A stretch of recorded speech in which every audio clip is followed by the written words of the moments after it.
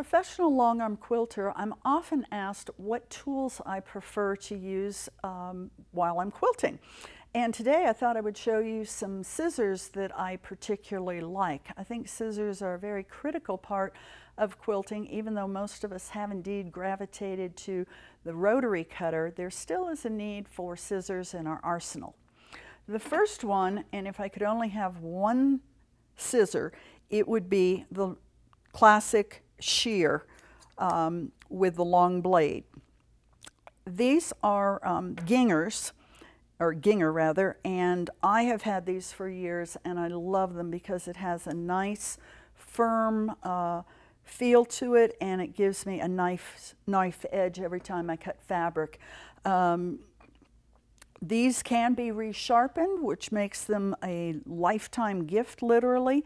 And if you've got somebody on your list that's looking for something to add to their quilting tool collection, definitely consider a nice pair of scissors.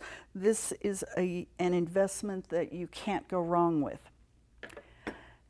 I also like a smaller pair of standard scissors, especially if they're padded, because they have very, very sharp points. The blade, as you can see, there's a bevel there, and it gives a nice tight cut.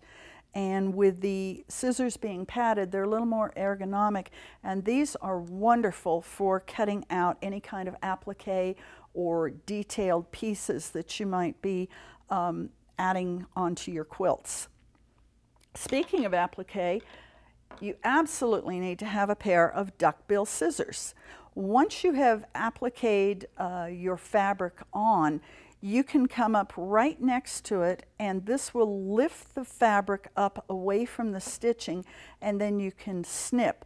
And what this does is it prevents you from going too far and cutting into your applique or into your background fabric.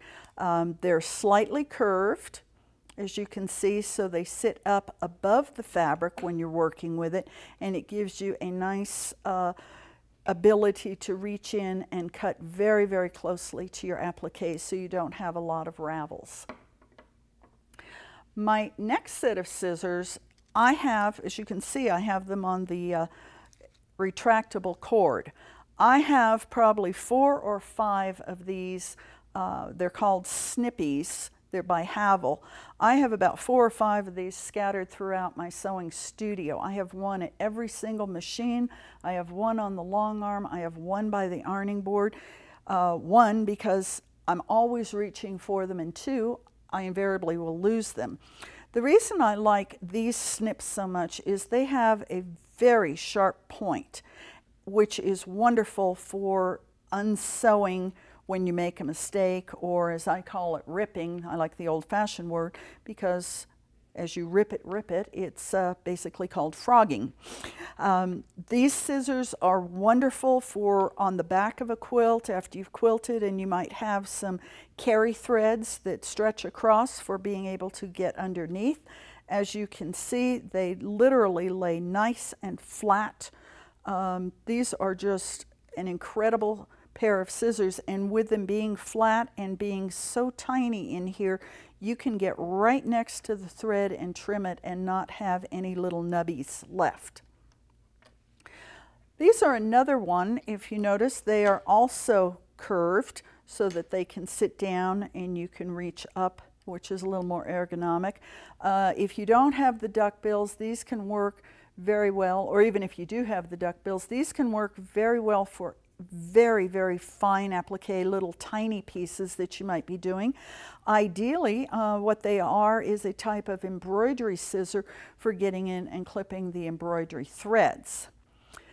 Another embroidery thread or embroidery scissor that is very nice to have are these curved. They have a very extreme curve, and the theory is that it will go on over the hoop, and you can get in while the hoop is in the machine to trim your threads.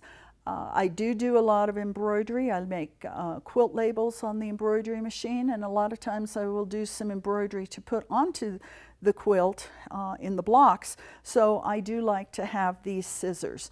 So these are just a few of my very favorites, and if you get a chance, go into your local quilt shop and give them a try. I think you'll be very pleased with the results.